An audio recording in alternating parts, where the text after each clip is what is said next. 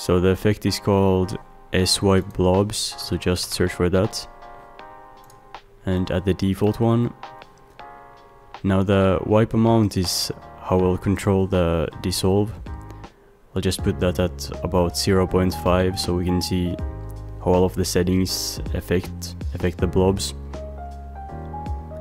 And the first thing we're gonna do is just increase the octa waves to get more detail, and then the edge softness so it looks a bit better. It's pretty rough right now. I put it to like 25 to 50.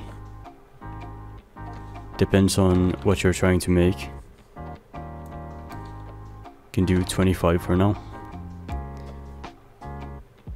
Then we could also change the seed so it isn't just the default look. Not too necessary, but yeah, it's something you can do.